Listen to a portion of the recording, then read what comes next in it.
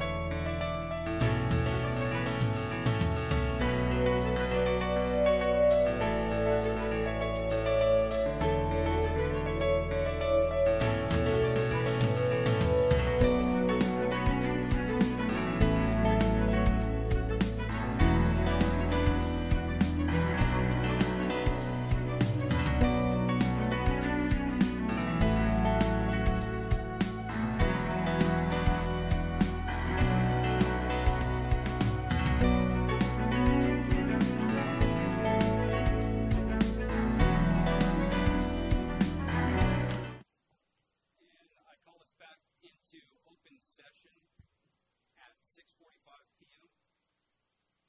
We will go to the Pledge of Allegiance. Please join us in the Pledge of Allegiance. And I'd like to ask, once I come down to the floor, I'd like to ask our National Merit semifinalists to lead all of us in the pledge. Give me a moment to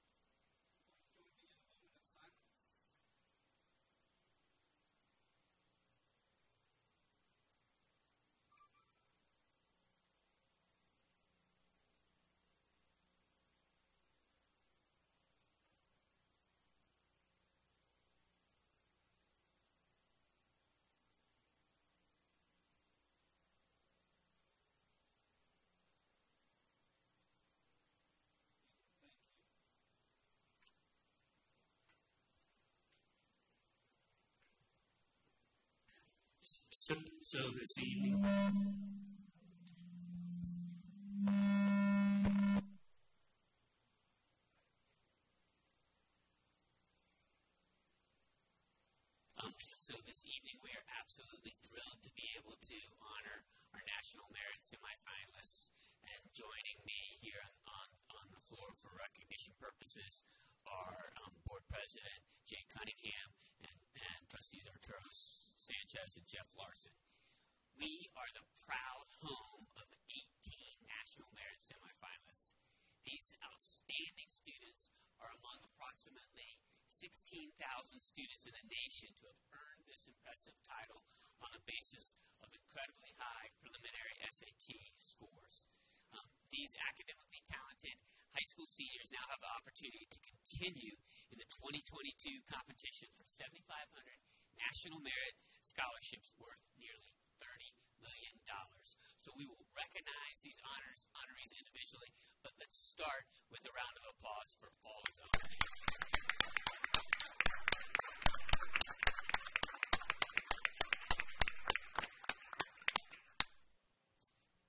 So as I call your name, please come forward in order to receive a medallion and be recognized.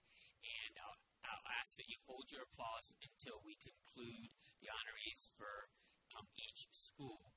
So from Clearbrook High School, we are pleased to recognize Victoria Wynn, Evelyn Tran, and Joanne Tran. Congratulations. Please come forward.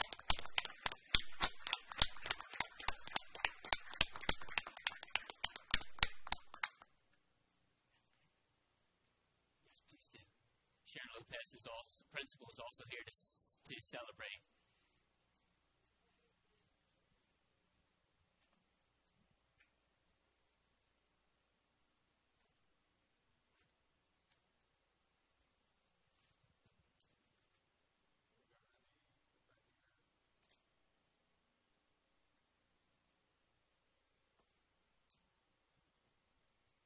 Just want to make sure that there were not other honorees from Brooke here this evening. Okay, so I would we also like to recognize from Clear Falls High School, Acadia Ferguson. Congratulations, Acadia.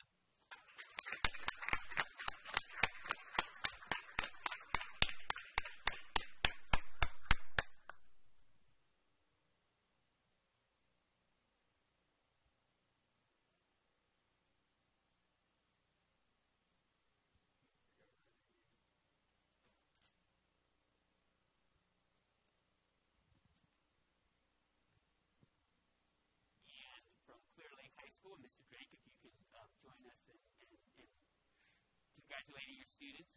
Alexander King, Alexander Lee, Luana Leo, Mark Liu, Jack McBurnett, Etienne Rainey, Alan Shin, Tatiana Vasily, Rebecca Wang, Tiana Wang, and Richard Yu. Congratulations.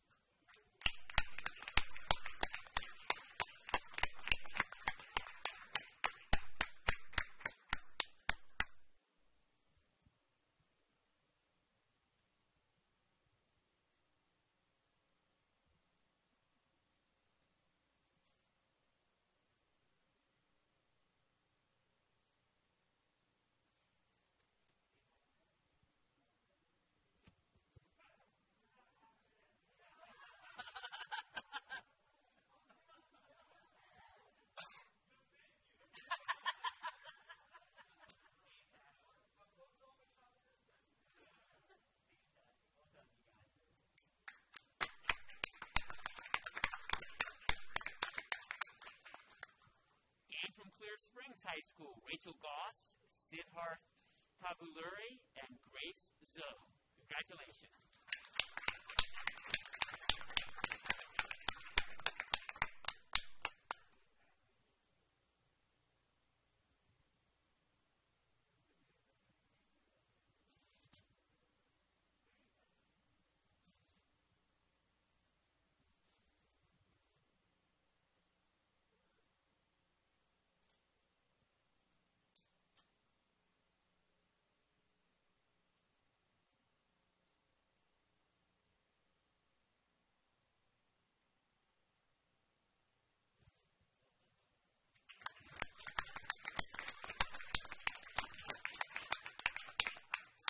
We are incredibly proud of each of these honorees. We know you will achieve great things, and we appreciate family members and friends and principals coming to join in the celebration tonight. Thank you very much.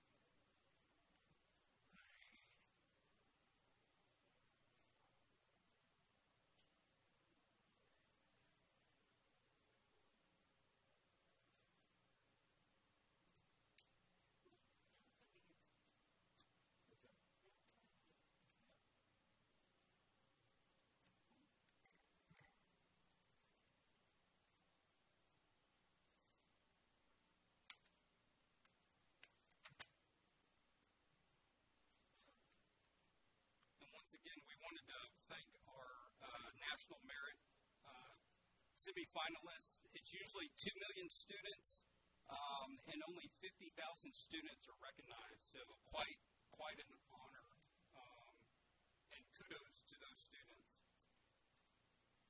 I'll let us pause and let our audience that wants to participate in community input make their way to their seats.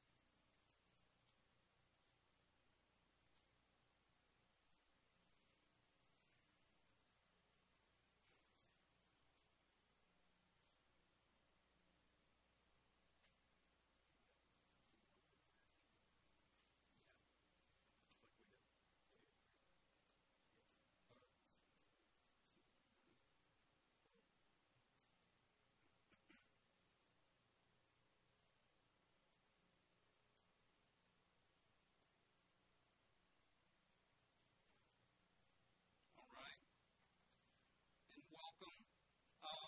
We're going to start community input. The purpose of community input is for the entire board to receive feedback from citizens. The board will hear the public comments but will not respond. Matters brought forth that require a response will be addressed by the superintendent as appropriate. All information received is subject to verification. Community input is scheduled for 30 minutes and has 2 forms. Those requesting to address the board in advance of the meeting are granted 3 minutes to address their topics, and those who sign up this evening prior to 6:30 are granted 1 minute. Public comments regarding items on the board agenda shall be heard prior to public comments regarding any topics not on the board agenda. Non-agenda items shall be heard on a first-come, first-served basis. A total of 3 speakers shall be allowed for each non-agenda item topic.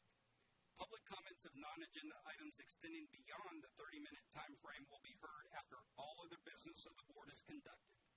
A staff member will monitor the time. The board has requested that no personal names, insults, abusive, or profane language be used. Failure to follow this request may cause the public comment to be terminated.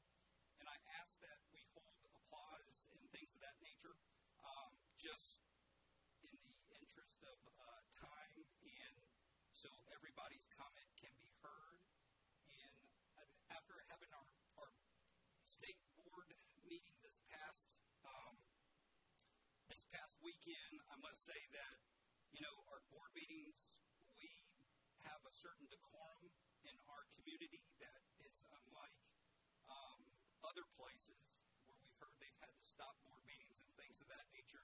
And I like to say it's because we are respectful of everybody's comment, including those that do not necessarily share our views. So with that in mind, our first speaker is Ms. Armstead.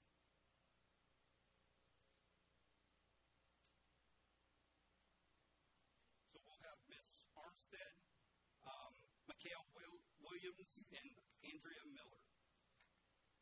In that order. No? So we will move to Mr. Mikhail Williams.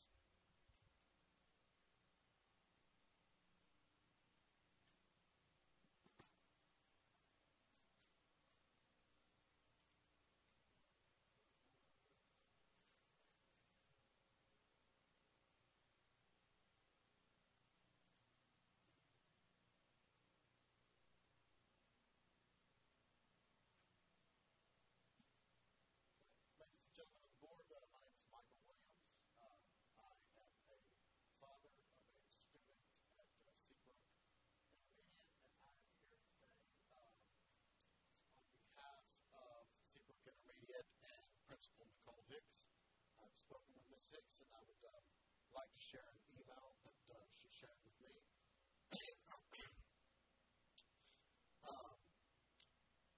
We have been actively looking for a sponsor to help us fund Rachel's Challenge on our campus.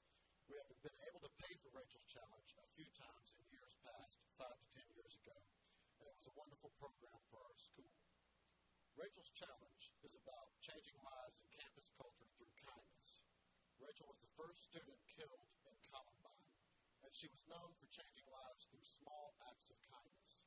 Her family started Rachel's Challenge, and they have a robust program to support social and emotional needs, bullying, self-harm, etc., that has made profound impacts across the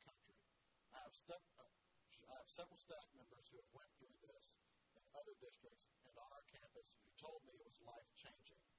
I've not found anyone to sponsor us yet, and I attached the brochures for pricing.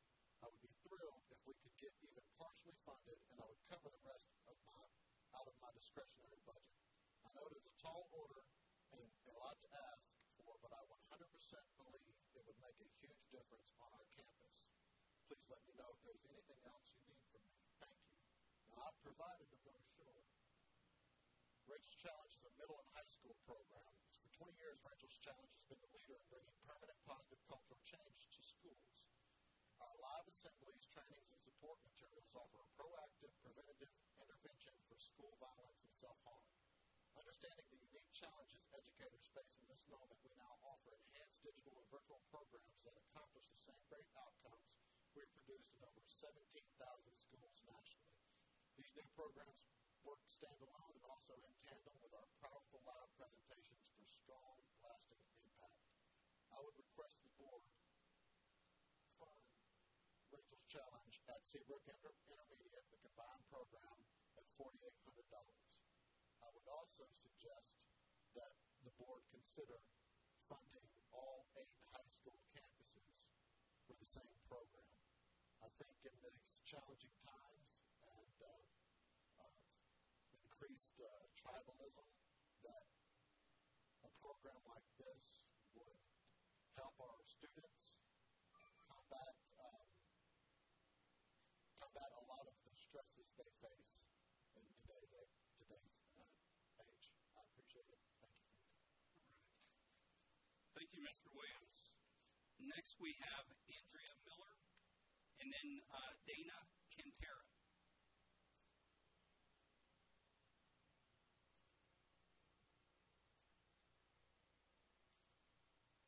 My name is Andrea Miller, and my 7-year-old is in 2nd grade in the dual language program.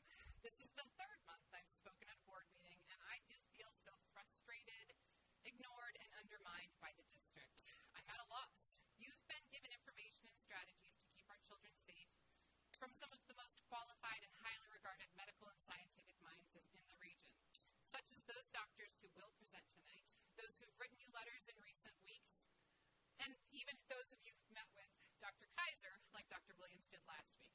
They've encouraged you to do things like support schools to provide outdoor lunch spaces, maintain cohorts on the playground, perform contact tracing when there is a positive case, require a negative COVID test result for symptomatic people to return to school, mandate masks temporarily, provide testing services on site at schools, incentivize vaccinations for staff and eligible students. But instead of doing the best you can to mitigate for COVID in our schools, we learned Thursday that protocols would be relaxed and our most vulnerable students would be further risked by allowing unmasked and unvaccinated teenagers and adults increased access to the schools. I'm tempted to rant about the lack of respect this shows for parents and students who've worked so hard to stay safe this school year. Why did I buy an air filter and special masks for my child if you continue to undermine our efforts? Instead, today, I reviewed the responsibilities of the board on your website. Board members are supposed to serve as advocates for the children and families they represent. My 7-year-old understands that wearing a mask helps to keep her 3-year-old sister safe, yet you disregard the impact your actions have on our families. 2, focus on the best interests of Clear Creek ISD students. Over 2,000 students have contracted COVID per the dashboard, which is not even close to the actual number of sick kids. At least 10% of those will have long-term health problems due to COVID. Is that in their best interests?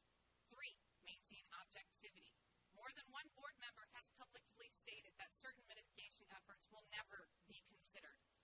How is that objective? 4, will base decisions on the available facts and independent judgment, not special interest groups.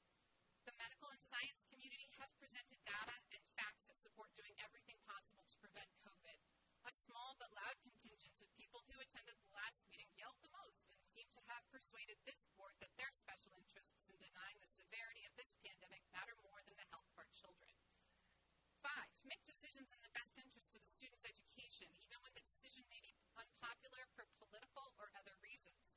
Somehow protecting our kids during this pandemic has been politicized. We all want our children to remain safe in school, yet this board and administration has given in to the political pressure and is sacrificing the health of our children to do so. So I'm once again asking you to step up and be defenders of student health and safety rather than the gatekeepers of political extremism. Thank you very much. Thank you, Ms. Miller. And next we have Dana Quintero.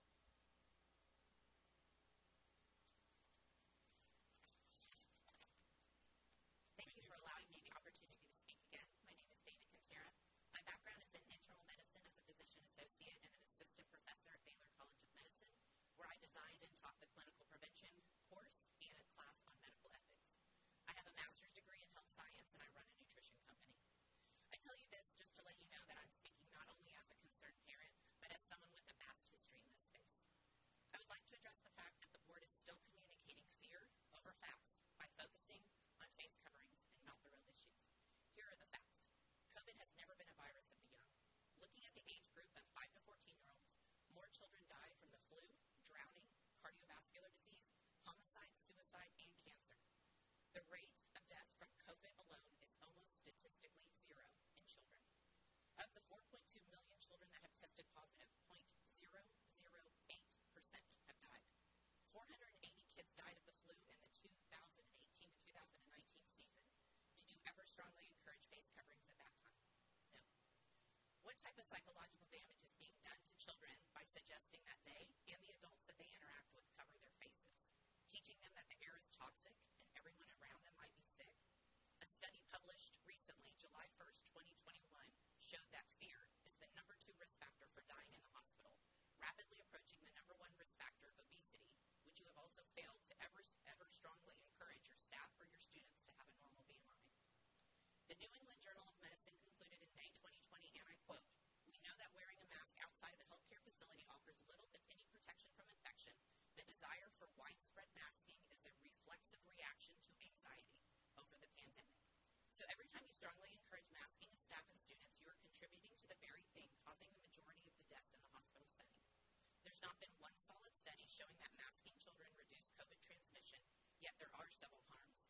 My son wears hearing aids. He cannot effectively hear or communicate with individuals when their faces are covered.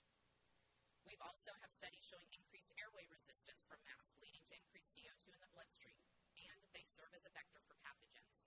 A University of Florida study tested the mask and found that children that had been wearing them during school found 11 dangerous pathogens on them, the same mask that all of you are wearing right now, including ones that cause pneumonia, tuberculosis, and meningitis, all resulting in more deaths than COVID. Masks only result in harm. I'm having a hard time accepting the fact that you don't know this data that I presented, but in the rare case that all of this data is news to you, I'm asking that the board make this right.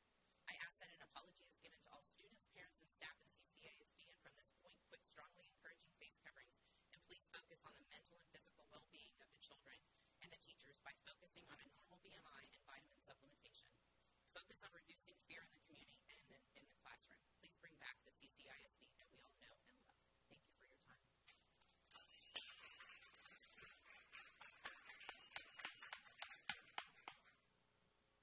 And next we have Chris Haas. Chris Haas, followed by Ms. Parizo.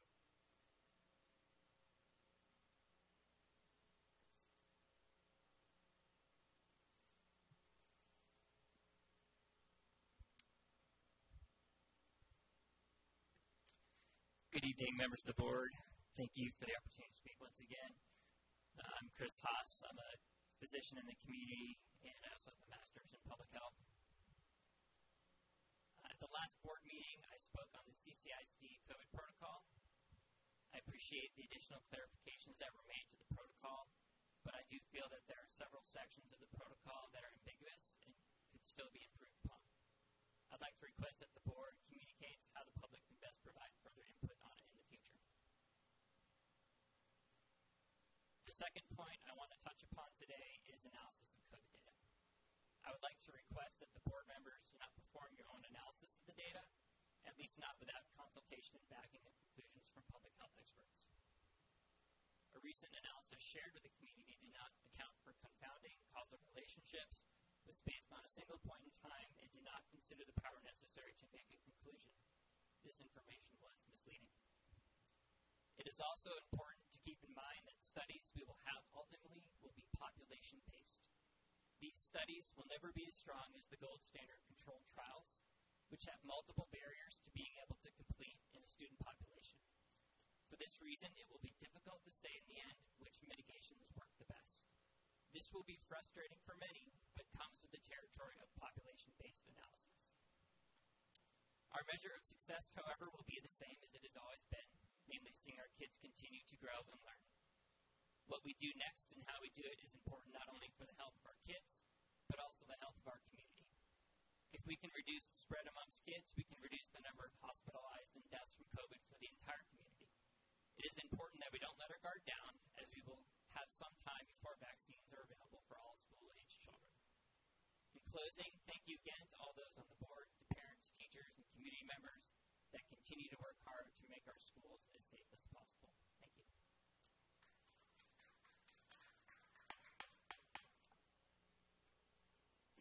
Ms. Parizo, followed by Mr. James Patarini.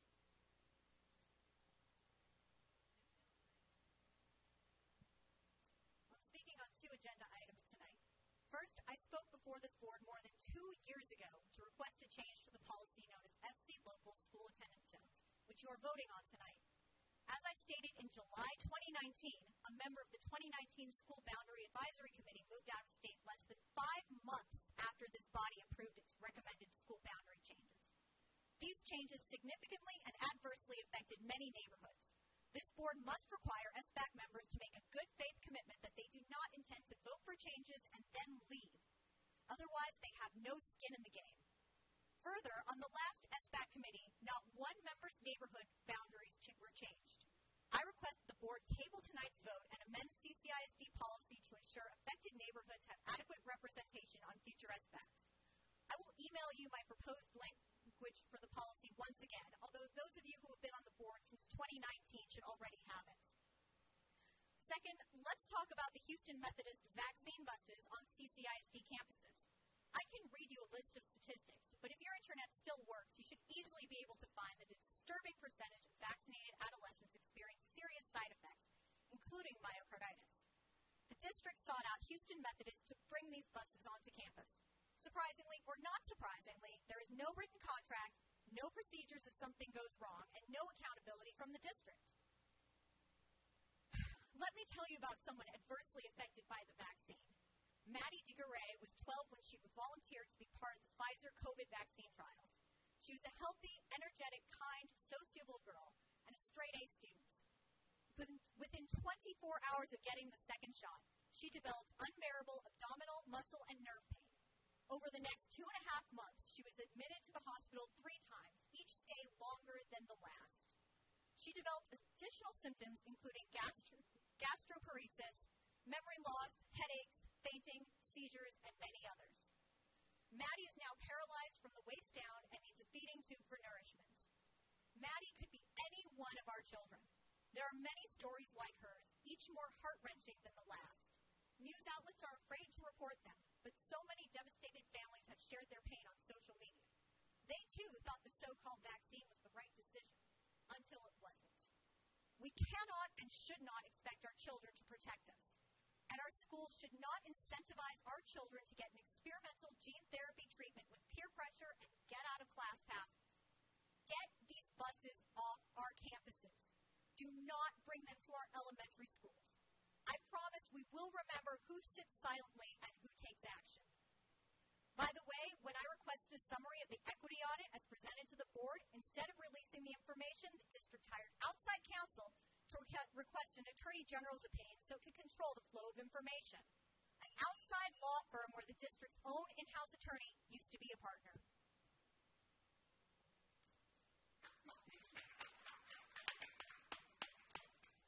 And James Patarini, followed by Connie Perkins.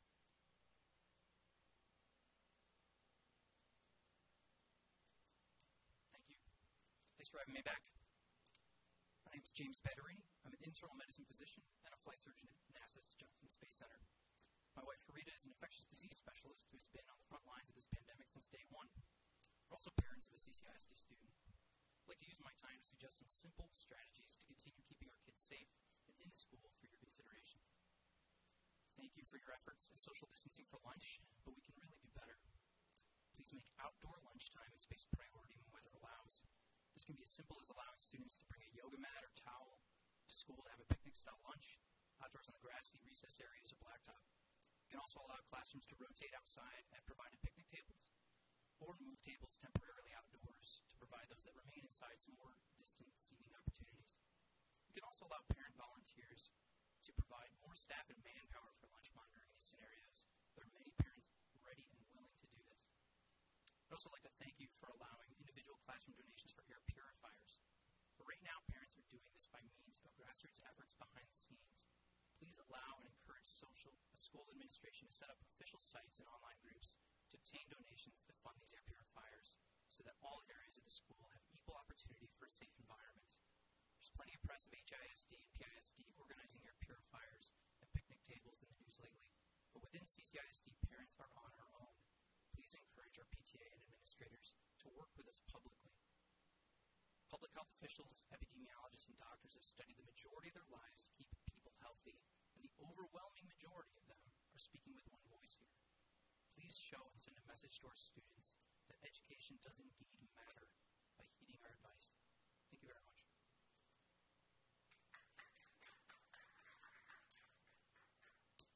And next, Connie Perkins.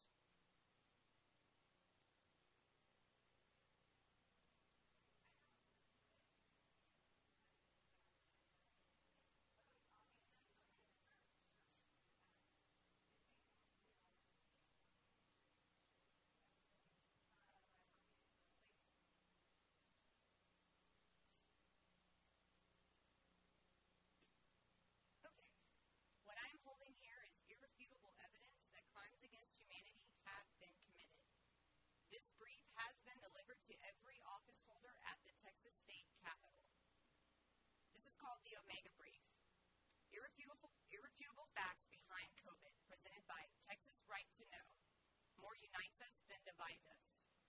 The Omega Brief is a consolidation of evidence of criminal activity provided by national and international expert witnesses, revealing bad actors who are responsible for the coronavirus pandemic.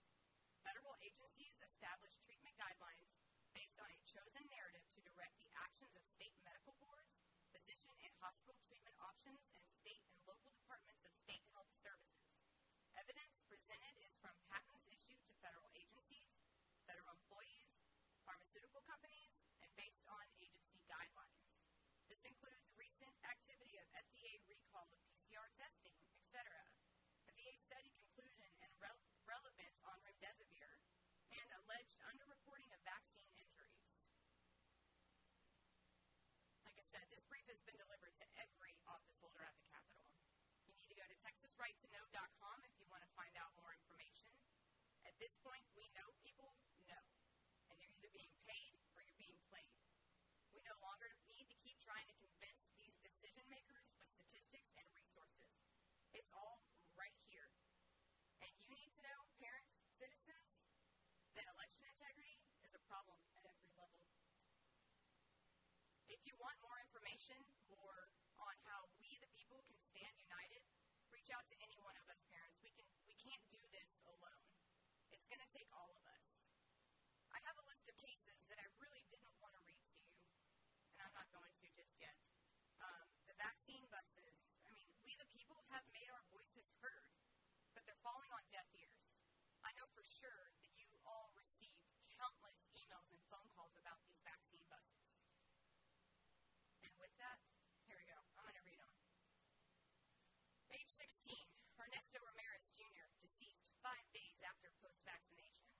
I have a 16-year-old female with chest pain, 13-year-old female chest pain, 14-year-old male chest pain, 19-year-old female myocarditis. One of my nurses reported 3 patients, all chest pain, and all 2 months out from their shot, and positive for COVID. They were sent home with no other labs. Right now, we are seeing babies in the NICU. They're mothers that are vaccinated. As they breastfeed them, the babies are breaking out in these rashes. And nurses that have been handling these patients for 35 years have never seen anything like it. We're letting you know. We're providing you the information. And somebody needs to be held accountable if this continues within these school districts.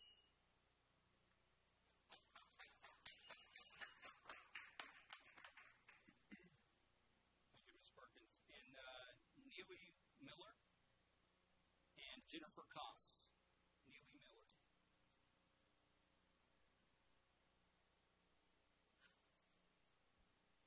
All right. Thank you guys for letting me speak. I would like to thank you all for allowing freedom of choice this year with masks, opening up all activities, and now allowing parents to participate in their children's schools. I know the teachers love the help from the parents, and I know kids live for these moments, so they are very happy right now. Since my emails have not been answered by your board, please go ahead and raise your hand if it's a yes, so we can see how much you care about our children's health and well-being. Please tell me, do you know how many kids died from the flu in 2016 through 2019 in CCISD schools? Do you know how many more suicides we had this last year, compared to other years? Are you aware that we had more car accidents this last year with students? Do you think lack of oxygen could have affected their driving?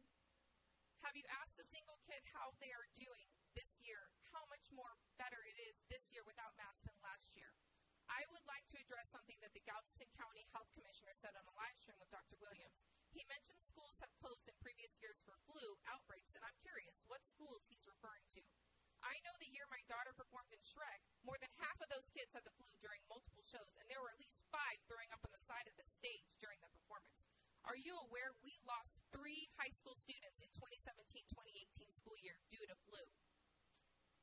Tell me, do you wear your mask in groups where you know everyone or just with strangers? Do you wear your mask while alone in the car?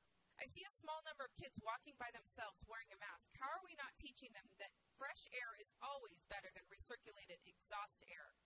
Why are we acting as if every child is contaminated and contagious? We know asymptomatic spread is proven not to be a factor in the spread. And last time I checked, treating healthy people as though they are sick is a mental illness. It's called Munchausen. Do we need a counselor to treat the mental illness that seems to be spreading across the minds of those who view everyone as sick when they aren't? Every one of you that's wearing masks right now, you're telling me you are sick and contagious. Are you? Healthy people don't spread disease. If somebody is sick, they stay home. They don't feel well to go out. Tell me, Dr. Williams, is bribing your teachers with an extra jeans day if they wear their masks for their health or to influence the kids? If you care about these kids' health, you would teach them how to read food labels, provide vitamins every morning, provide healthy meals at school. You'd stop trying to be our kids' doctors and just focus on having great teachers and a great education. Our kids are enjoying this school year because they have the right to choose what's best for them along with their parents. I'm grateful for that. CCISD is a great school district. Let's keep it that way. Fear should not be the driver in our decisions. When fear is present, logic is not. Facts have been completely ignored this year, and last time I checked, 99.997% chance of living is an A+ in most cases. Thank you, Ms. Miller. Jennifer Koss. Jennifer Koss.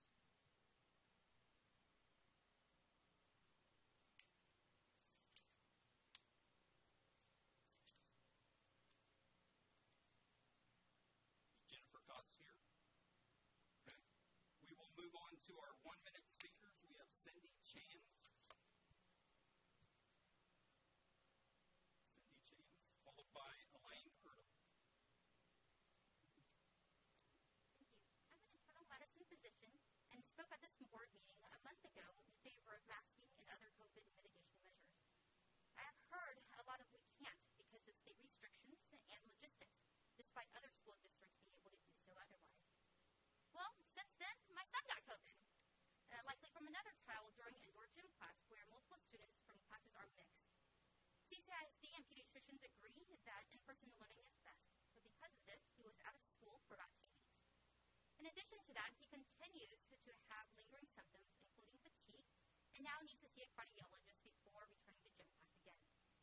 Long-term effects of COVID is real and occurs in roughly 13% of children ages 2 to 11.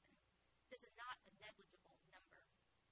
COVID rates are starting to decline in our community. That means we have reached the peak, hopefully, but we still have the other half of the bell curve to go, so let's not get too relaxed yet. So I would like to support also what many other people have said, like Dr. Patarini, other COVID mitigation measures. Thank you.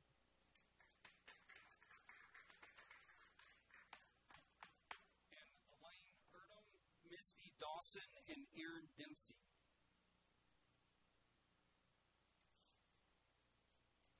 Hi, everybody. I'm a mom of 2 children within the district, and the first thing I'd like to point out is that you need to get the COVID dashboard to be current, transparent, and you need to give the parents good information so that we can make informed decisions based on our children. When we get a message from the school that says that we have a COVID case in our classroom, we need to know and need to be able to make good decisions on whether we need to quarantine our child, whether we need to keep them home, whether they've been exposed, whether we need to have them tested. My daughter had a case in her class. That child had a sick sibling at home and a sick parent at home who both had COVID. The parents sent their child to school knowing they had been in a home every day with COVID. Other children at my child's school got sick. My sister has stage 4 colon cancer. My other sister passed away in December from cancer. My mother is fighting breast cancer. She has Alzheimer's, and my father is 85. If I die from COVID, who will take care of them? I have no other family.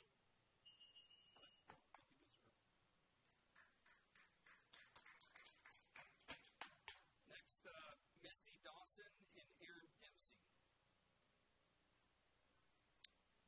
No, Miss Miller, no, she needs to be here.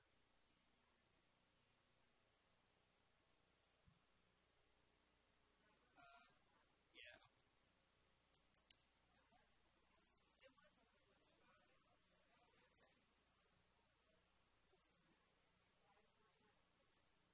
Well, you either speak, if you're signed up to speak, you either speak or don't speak.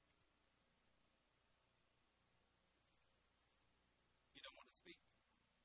Okay. We'll move to Aaron Dempsey.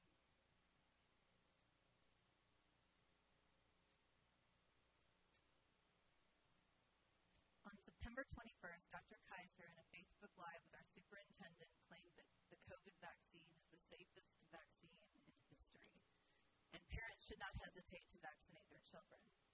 Anyone making such a claim and any policy based on this advice should be questioned. The Pfizer study used to justify COVID vaccines for children had a poor sample size of just 2,000 volunteers out of 49.5 million kids in America and no long-term studies. Certainly not definitive evidence to support Dr. Kaiser's bold claim of safety. A claim that now has Houston Methodist vaccine vans coming to our schools. This vaccine does have the most VAERS reports of any vaccine in history. Newer studies showing that teens, especially boys, are 4 to 7 times more likely to be hospitalized for a vaccine-related cardiac event than for COVID. Unless this vaccine is 100% safe for our kids, it should not be aided and abetted by CCISD, who is liable for all vaccine-related injuries. As a taxpayer, I do not support this risky partnership.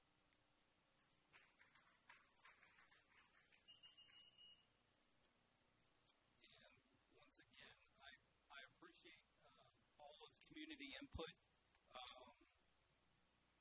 Your emails, your phone calls, your correspondence is appreciated, and the board takes all of that into account when making decisions. So, and next I'll turn it over to Dr. Williams for our district update. Thank you. I'd like to give a brief update regarding several topics. I want to begin my remarks tonight highlighting the work and thanking the CCISD team for quick recovery from Tropical Storm Nicholas, which obviously swept through this area earlier this month.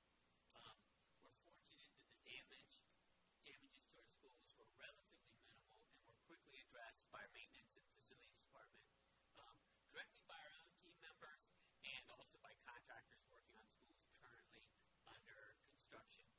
We had some roof leaks, wet ceiling tiles, and wind-driven rain flooding issues, leading to water in some hallways, classrooms, offices, and common areas. We also had a variety of other issues like downed trees, vent pipes blown off, a goalpost broken, and fencing damaged.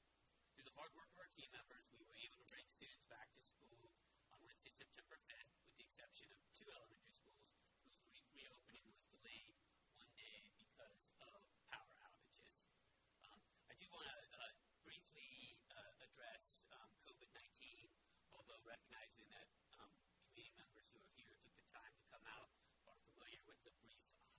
that I'll mention this evening.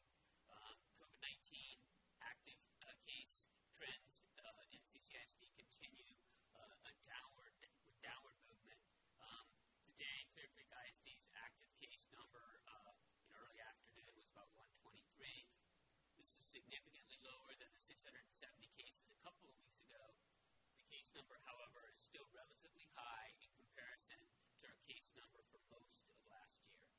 And so with this in mind, as you know, we remain in stage 3 health mitigation protocols, but have expanded opportunities for parents and students. And as you know, parent and staff communication went out last week highlighting several factors, including the fact that we are still recommending face coverings. We're continuing with staff members at the elementary and intermediate level supporting consistent, proper wearing of face coverings for those parents who want that for their children. We're maintaining social distancing to the extent possible in classrooms, and also during breakfast and lunch at elementary, and designated areas for eating periods for high school and intermediate school. Due to the space needed to distance students, we cannot have visitors during these times in the cafeterias at this time. However, parents are welcome to visit our schools at other times, especially for parent-teacher conferences, assemblies where their children are being recognized, whether they're volunteering or meeting with PTA and Booster Club Booster Club members, which can happen in person. And as trustees know, we'll continue to monitor the case trends within Clear Creek ISD and the broader community and make adjustments as appropriate. On a related note, in terms of remote conferencing and virtual learning, we launched remote conferencing at all grade levels, and I realized I have not been clicking through here. Here we go. We launched remote conferencing at all grade levels, and it's specifically for students who are home due to a temporary medical condition, and it's temporary synchronous instruction. And obviously, COVID-19 would be an example of a temporary medical condition that would qualify one for the remote conferencing. I want to give a shout out to the curriculum and instruction team, teachers, librarians, and substitutes for helping us bring learning into the living rooms of our students. And as you might imagine, enrollment fluctuates greatly based on the number of students home due to temporary medical conditions. I will say one day we had 693 students participate. Also, our virtual learning program launched after Labor Day. And this online learning program is for students in grades K through 6 who opted to learn online versus coming to brick and mortar. And currently we have 525 students in the virtual learning program. In terms of enrollment, our enrollment numbers continue to increase this year. We currently have almost 40,900 students enrolled, which is up approximately 100 from last year. And also want to share that we are pleased to note that Clear Creek ISD was named among the top 13 employers in Texas by Forbes. And Forbes partnered, yes, that's exciting, Forbes partnered with market research company Statista to compile the third annual list by surveying 80,000 Americans working for businesses. And I will say we're in great company. NASA was ranked number 1 and HEB was number 9. I will say that we are actively hiring in Clear Creek ISD. September 28th, we're hosting a job fair for auxiliary workers. And so we have current postings, job postings that are listed online. I would encourage community members to check those out as well. And that concludes my brief district update this evening. Thank you. Thank you, Dr. Williams. Next, we will move to action on closed session items. Do I have a motion for item A? Mr. President, I would like to make a motion. Yes, Mr. Cottrell. I would like to make the recommendation for Director of Business and Support Services of Julie Smith. Thank you, Mr. Cottrell. Do I have a second? I'd like to second that. And Mr. Larson, thank you. And thank you, Ms. Davis, for that assist. Seeing that I have a motion in a second, do I have any comment? Seeing no comment, I'll call for a vote. All in favor, please raise your hand. And the motion carries 6-0. Next, we'll move on to consent agenda. Does anybody want to pull anything from consent agenda? Mr.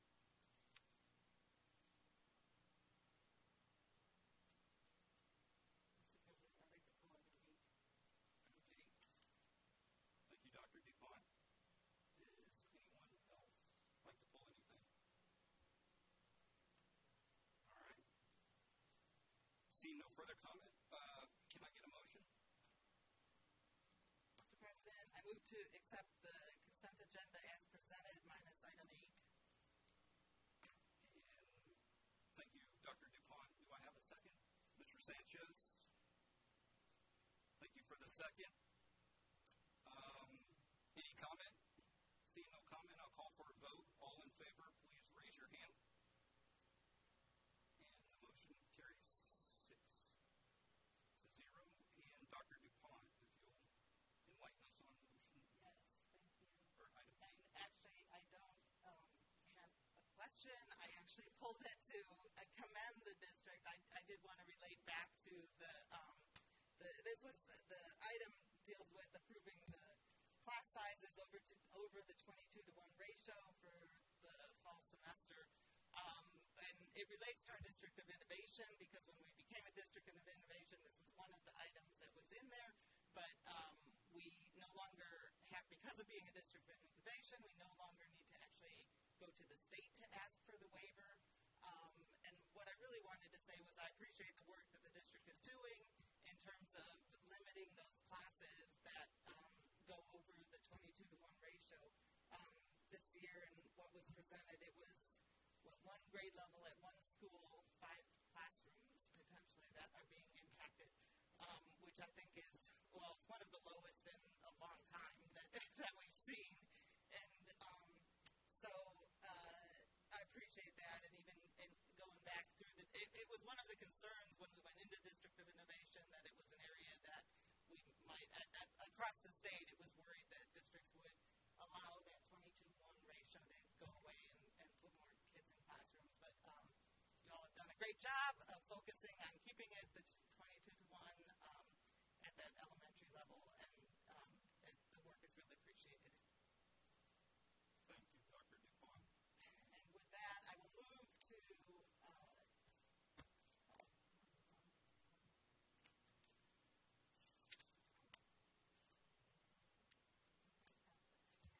that the board approve the district's request for a class size waiver for Ferguson 4th grade. And thank you, Dr. DuPont. And also thank you for those remarks. Do I have a second? Mr. Cottrell, thank you. And I will just comment and reiterate, thank you for the due diligence to our staff, our counselors, for also massaging those schedules, and also, as mentioned before, in Dr. Williams' update on the virtual learning, thank you for the heavy lifting that you guys did over the weekend to implement that and get that done. Kudos to you guys, and thank you for doing that. And without any further comment, I'll call for a vote. All in favor, please raise your hand. And the motion carries 6-0. And we will move on to action item B, consider adoption of the 2021 tax rate. Mr. President, Mr. Larson. I move the property tax rate be decreased by the adoption of the tax rate of 1.1730, which is effectively a 0.076 decrease in the tax rate. The 2021 adopted tax rate of 1.1730 consists of a maintenance and operations tax of 0.8897 per $100 of taxable value, and an interest and sinking rate of 0.2833 per $100 of taxable value.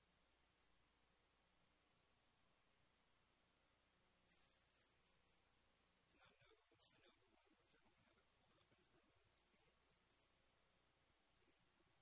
I don't have it pulled up in front of me.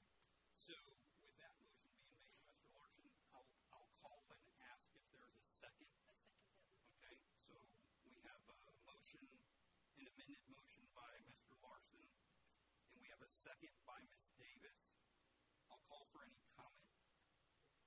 Mr. President, if the board would like, we can do the staff presentation, which will also provide context regarding the initial recommendation that staff is bringing forward, and then you can proceed to consideration of the motion on the floor if that's the will of the board.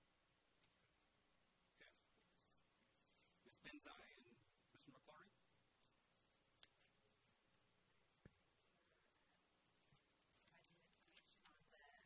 A tax rate for approval. Our tax rate that we are recommending is going to be assessed on, or that will be approved, will be assessed on properties using those property values at January 1st of 2021. As you recall, the board approved the budgets on August 23rd last month. The general fund total expenditure budget was $371.2 million, and the debt service total expenditure budget was $82.9 million. Tonight, you also, under consent agenda, you approved the certified or the tax property values, and we wanted to provide you additional information on those tonight. Approximately 91% of our values have been certified. That's $26.6 billion. We also have about 9% of our values that have not been certified yet. They're properties that are either under protest and or the values have not been set yet. So that's $2.5 billion across both Harris County and Galveston counties for a total of $29.1 billion. That is an increase of about 9% from last year's values. I wanted to give you a little bit of information about the different categories that fall into our tax values. You can see on this slide the 2020 values and the 2021 taxable values. You'll see that our largest area is in single-family residence. That's $17.8 billion, and that was one of our largest increases this year of about 9.6% in value. We also saw a large increase in our commercial taxable values of 10.6%. So that total is about $7.8 billion in property value. And looking at our tax base this year, we have about 95,733 total accounts that are taxable. The bulk of these, of course, are single family, and of the total accounts, about almost 76% of our accounts are residential, single family residential. And of those single family residents, we have about 56,676 that have homestead exemptions. So that's about 78% of our homestead, or our single families have homestead exemptions on them. And then coming down, you'll see about our over 65 exemptions and disabled person exemptions. That totals about almost 26% of those single family residents have those exemptions on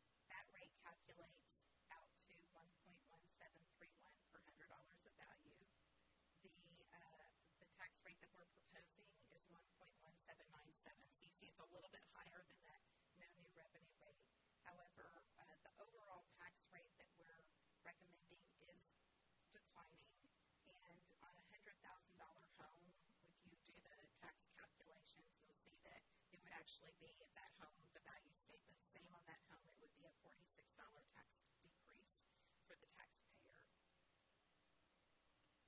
However, if you were to look at the tax percentage increase compared to the no new revenue rate, it would be a 2.93% increase when compared to that no new revenue rate. We did an analysis this year just to show you, and looking at the other large area districts in Houston, we wanted to see where Clear Creek ISD fell as compared to those. And so you'll see this chart is actually ranked highest to lowest on total tax rate, with Galena Park being the highest that were reflected here. You can see Clear Creek is near the bottom with our tax rate, although the optional homestead exemptions vary by anywhere from actually 0 to 20%. Clear Creek is at 5%, provides a 5% optional homestead exemption, but we did want to show that we have one of the lowest M&O rates of these districts. We also have, there's only 4 other districts that have a lower INS rate than Clear Creek ISD. We also did a comparison in Galveston County of how our tax rate compares to the other area districts, and you'll see we're in the middle, more or less, with our tax rate as well. So it ranges anywhere from 90 cents to $1.35 across those Galveston County districts. And that concludes our presentation. I'll be happy to answer any questions.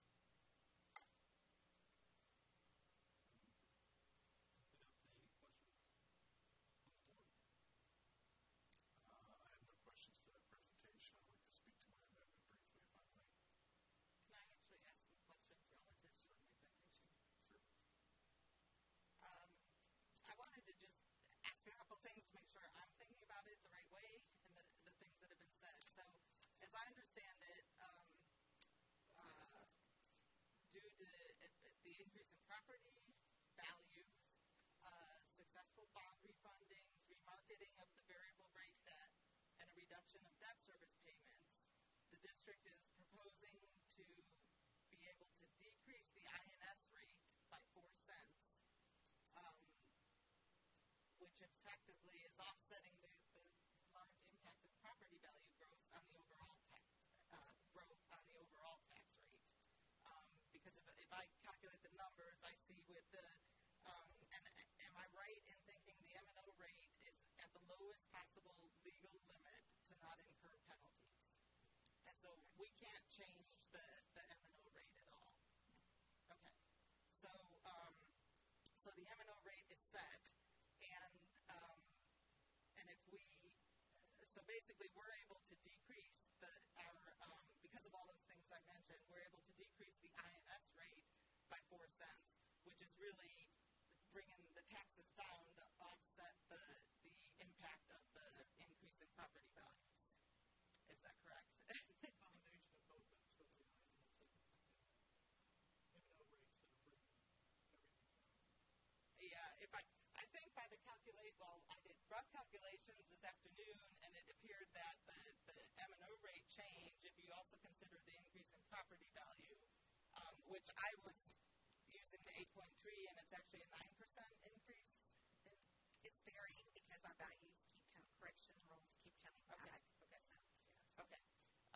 So somewhere in there, I used an 8.3%, and actually, so if you just consider that M&O tax rate, the taxes that would be paid on an average value home actually went up based just on the M&O rate.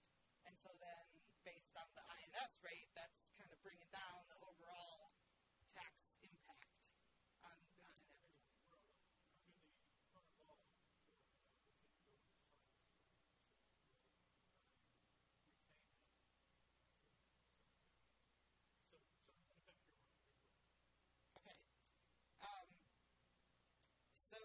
And the other thing I wanted to point out is the graph that you talked about when we were talking about the budget, even in terms of how much is being paid, basically our formula funding by the state, and so that M&O rate, the majority of 67%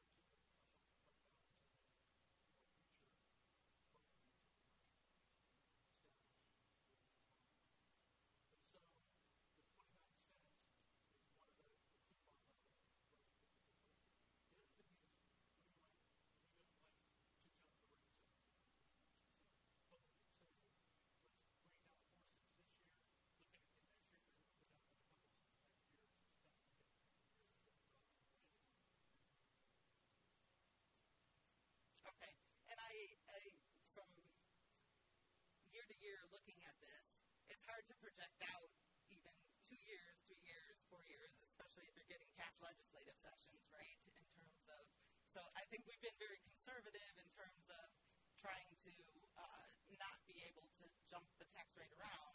And so this is pretty significant in bringing it down 4 cents, the INS rate, without really decreasing the tax impact on the taxpayers.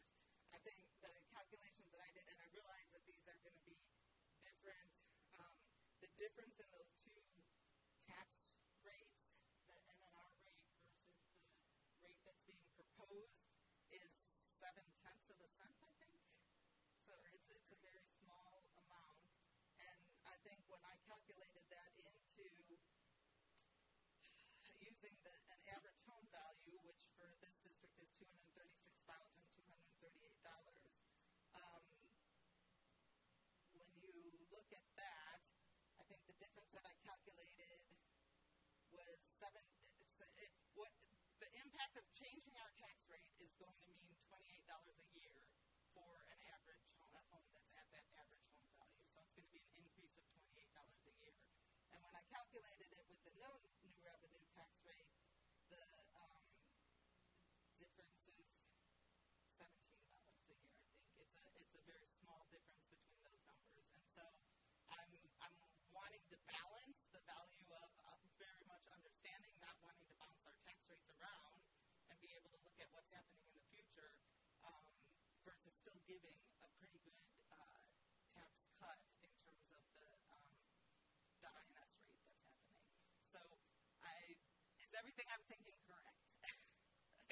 Yes, and one of the things that we tried to do is a 5-year debt service forecast, and with the rate that we're proposing tonight, the debt service budget that you approved in August we approved a deficit budget of $1.7 million, but we felt like we could tap into the fund balance and the debt service fund and gradually bring it down over time by this tax rate reduction.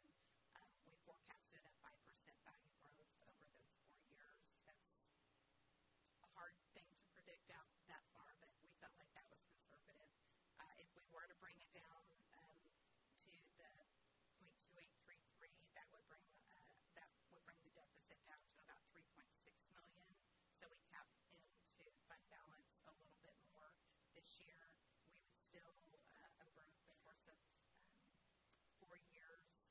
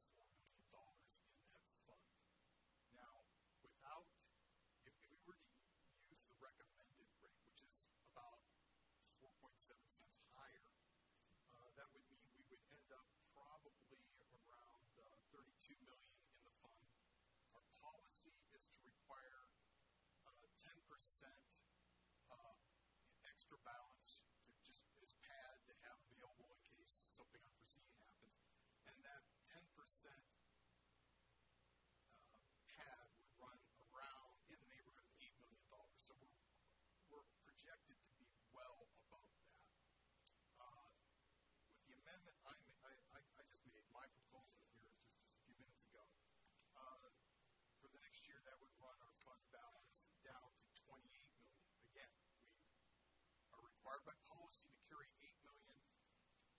We brought the taxes down. That was the recommendation. I am asking us to bring them down a little more so that our ending fund balance drops from $32 million down to about $28 million. And that's, again, that's considerable pad. So this is money that it can be in one of two places. It can either be in our taxpayers' pockets, or it can be sitting in our fund balance, helping, essentially save for a rainy day. I think we've got enough saved up for a rainy day. I do appreciate your point. It's very well taken that we would like to keep our tax rate flat so it's predictable. People know how much they're going to be paying from year to year. I do appreciate that, and people do appreciate it.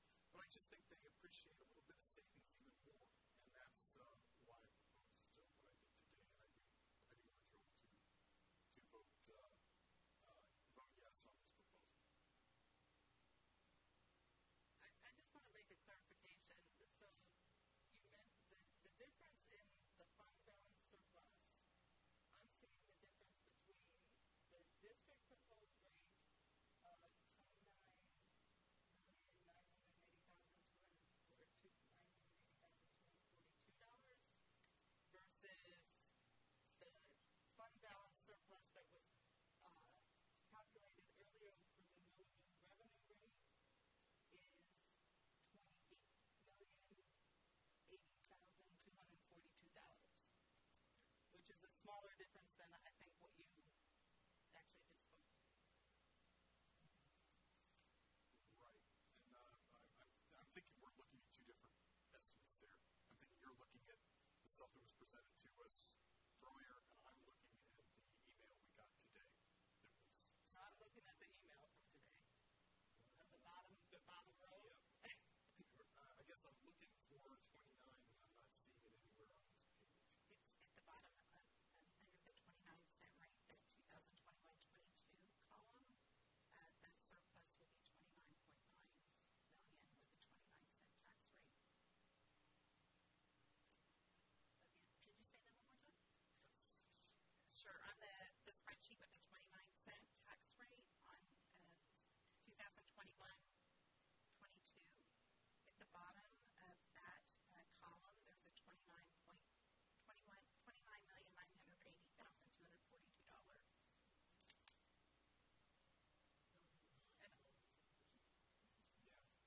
The fund balance surplus. Do you mind going back to that slide? Do you show that? Yeah, because that's not what I'm seeing. Is it as of August 23rd? Sure. And maybe that's where the confusion is.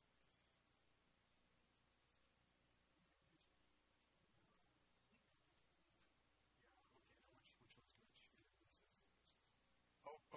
But that's of August 17th, and this other page is of August 23rd, and that's the one I was going off of, these two numbers. That's what I have, yes. But it's this other number that I was referencing to, and this is the that's 29 cents. Okay, well, if you're only going to reduce, if there's only 7 tenths of a cent, then I agree with you. It only drops from 29 to 28. Mr. President, I know that there was, I appreciate the opportunity for staff to try to clarify documents that have been provided, particularly since there's been different iterations, but if it's helpful, Ms. Benta, is there anything that you want to summarize based on the separate couple conversations that were happening there? I think that by reducing it from 29 cents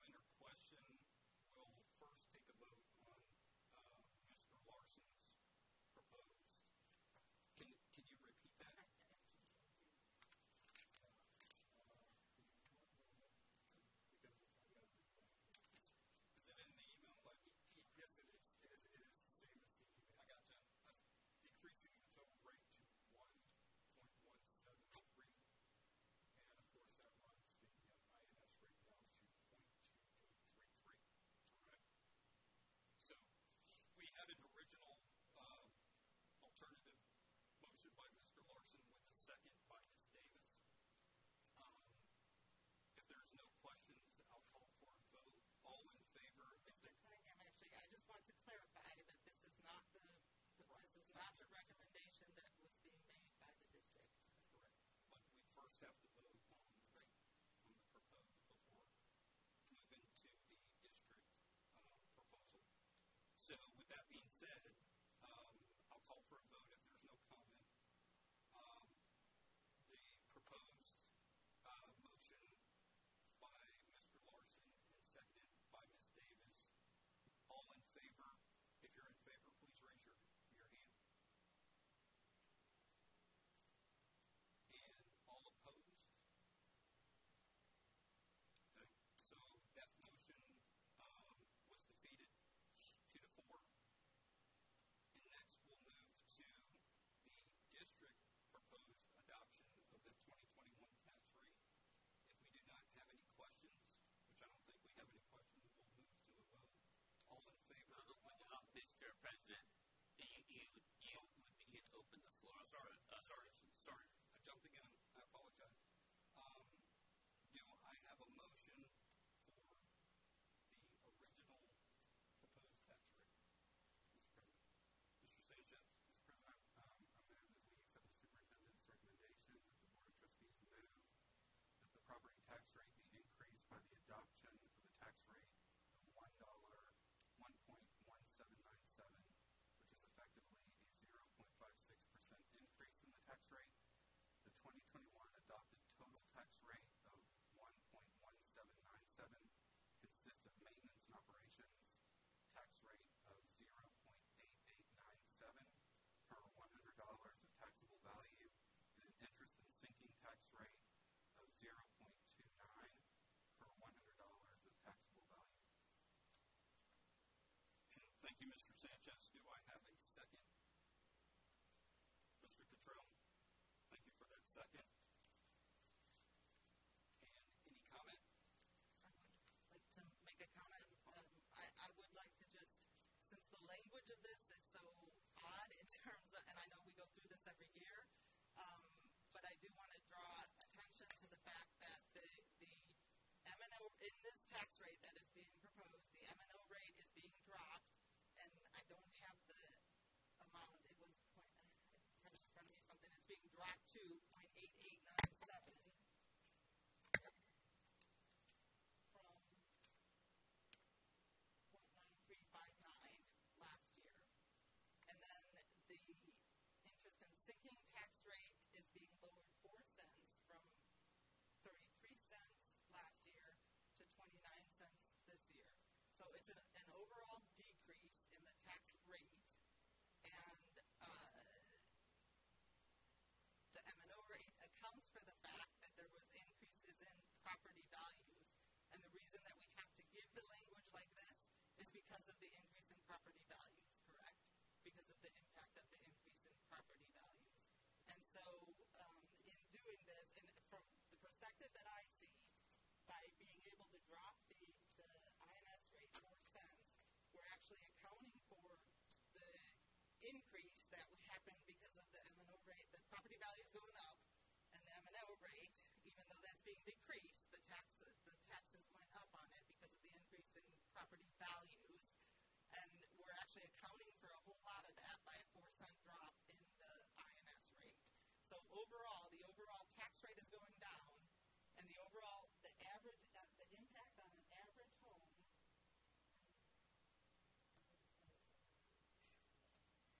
is $28 per year in the taxable value. And what that does is leave an amount in our the fund balance that allows us to potentially plan into the future and not have to bounce the tax rate around as we go into the future. But INS rate, because the M&O rate is going to be controlled by House Bill 3 in the state, that accounts to some degree for the change in property values. Thank you for explaining that. And any further comment? See no comment, I'll call for a vote. All in favor of the proposed adoption of the tax rate, please raise your hand.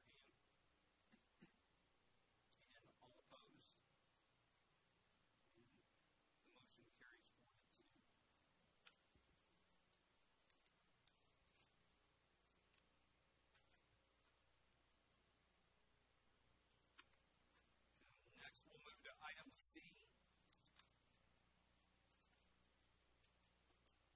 which is student laptop replacement. And welcome, I think, first presentation, right?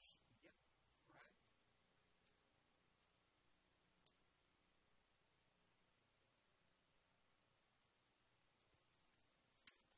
All right, good evening. It's good to be with you. Mr. Dustin Harden is our new CTO. He's been with us all of 2 weeks, a little bit less than that. But he is going to give a bulk of the presentation. I'll be with him to answer historical questions and also respond to information about the vision with our obsolescence plan in the next 5-6 years. Thank you, Dr. Barrett. Board of Trustees, I want to start with just kind of giving you some background of why we're here. This is not typical. Usually we purchase laptops for students more in the springtime. So there's been some things happening that we had this discussion a little earlier. To begin with, as I'm sure many of you is aware, there is a worldwide chipset shortage right now. You go out to buy automobiles, appliances, HVAC equipment, and unsurprisingly laptops, they're not really available in a timely manner. Right now, there's currently a 7-month delay on us getting laptops. If, regardless of anything else happening, we would probably be here right now asking for this purchase now to meet our timelines for our students and our campuses. Our current plan was already in place for to purchase 4,000 laptops at the end of the school year to replace 5-year-old laptops next school year, and at the end of next school year to purchase 10,000 laptops to deploy the following school year. Those were already set in stone. We've already found funding mechanisms for those. However, due to the American Rescue Plan, the FCC created a new emergency connectivity fund known as the ECF to purchase mobile technology for in technology, laptops, hotspots, those sort of things. This is utilizing the current E-rate process. If that sounds familiar, that's been a process that school districts have utilized for well over a decade, typically for network switches, access points, more infrastructure items. However, this plan has been put in place, not following necessarily the same E-rate rules, but definitely the same E-rate process, filing windows, and things of that such. The filing window has already opened and shut. We did submit for that. There was $7.17 billion available for school districts to utilize.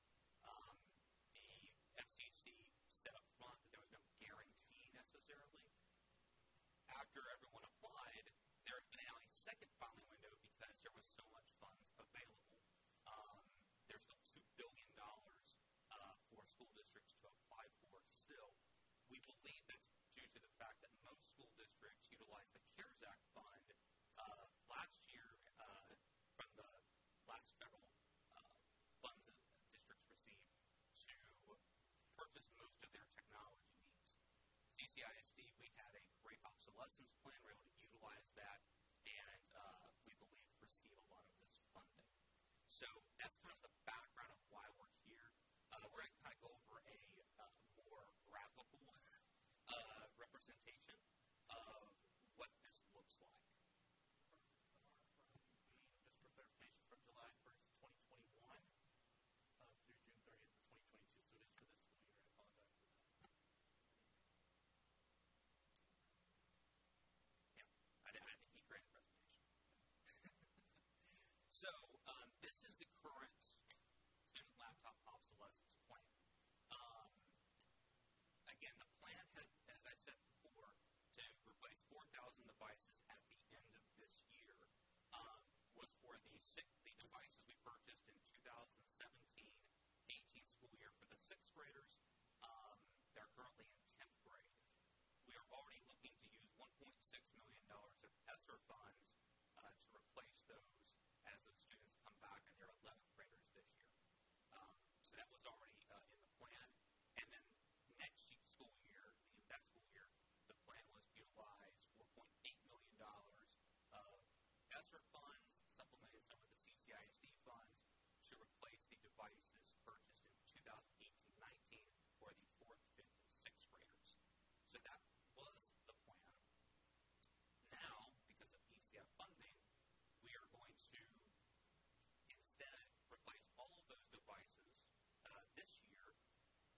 million will come from ECF funds, and $811,300 from ESSER funds.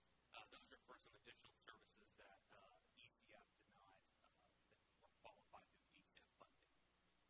So, thank you, Mr. Harden. I wanted to share with you just an update on possibilities for obsolescence plan for the student laptops. Underneath the spring, followed by the year, the first row represents the number of grade levels that we would have replaced the laptops. And so this spring of 2022, we would replace 1 grade level. And as Mr. Harden mentioned, the 3 grade levels in spring of 2023. That is now shifted to this year, which is why you see the 4 under spring of 22, which we're purchasing those with ECF funds or ECF and ESSER funds.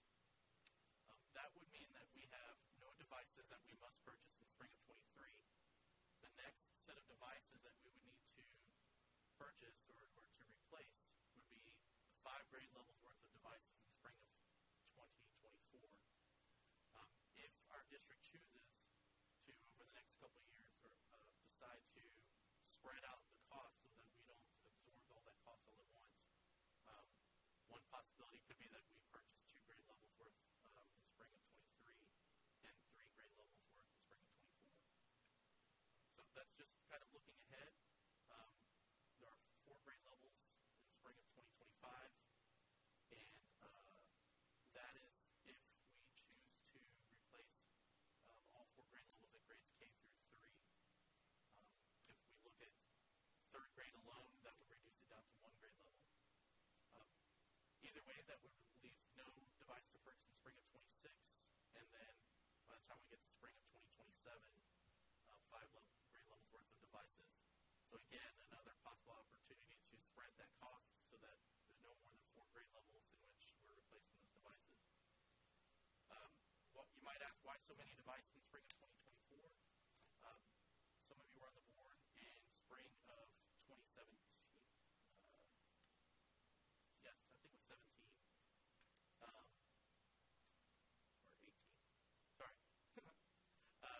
We purchased a grade level's worth of devices in the spring, and then as you recall, the Dell devices that we had were failing after 4 years, and thanks to the board, we were able to replace those devices in mid-semester, and that really helped our students at the high school level, in which we replaced 4 grade levels worth at once. We had those 4 grade levels plus the 1 grade level in elementary school for a total of 5 grade levels. And so if we're able to split those up in future years, then when it comes time to replace those again in subsequent years, it won't be such a lofty replacement with more than 4 grade levels at a time. But that is looking ahead, trying to be visionary of how we can replace devices.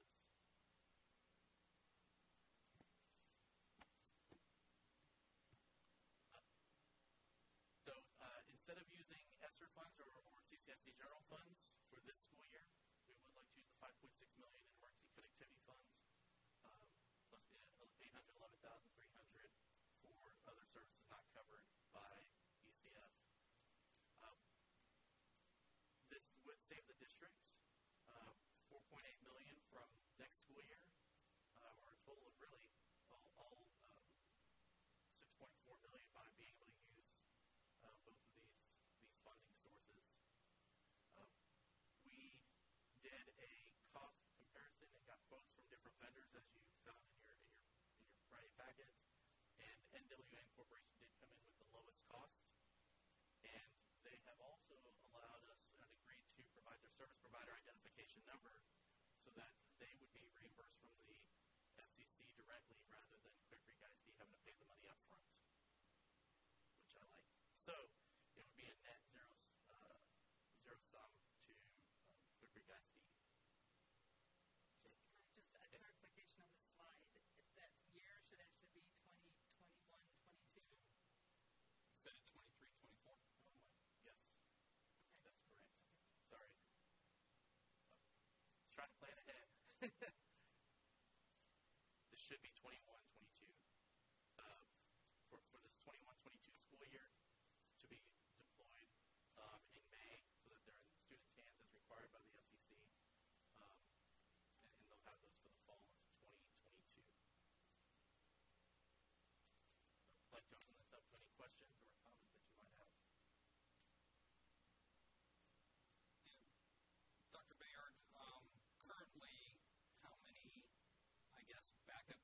devices do we have? Because I'm assuming some of these devices that we replace are going to be used as backup devices, correct? That is correct. With the purchase of the additional grade levels, those devices will have been in place for 4 years, so we have a good 1 year left. That will only be able to allow us to have additional spare devices in all campuses, all of our 47 campuses. Right now, we have a handful of spares at each campus, and our wonderful repair team is taking broken devices, repairing them as fast as possible. But we have a number of devices that are lost, or students didn't turn in. So this would be able to replenish that stock and ensure that we have sufficient number of spares at all times.